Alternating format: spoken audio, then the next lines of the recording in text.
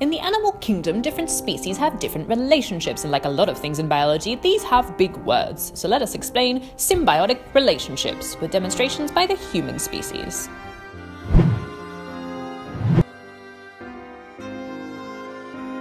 The first kind of symbiotic relationship is mutualism, the clownfish and the sea anemone living together with mutual benefit. Just like here, our two humans, Jade and Beck, are having a wonderful relationship over their dinner. Would you like some of my food?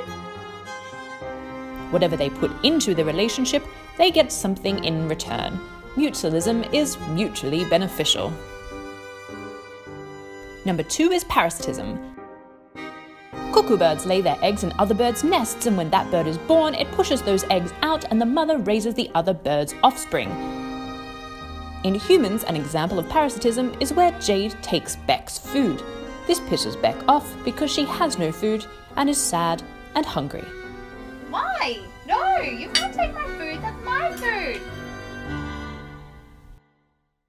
Commensalism is where one animal benefits from another animal without causing harm, like lions who kill their victims and leave the carcass leftovers for the vultures. Let's look at our humans. See how Beck has finished her food. She clearly doesn't want it anymore, and so Jade, being the garbage guts that she is, takes it and is most pleased with herself. Finally, amensalism, where one species accidentally harms another. Take climate change for instance. Humans create a warmer atmosphere which melts ice caps and harms polar bears.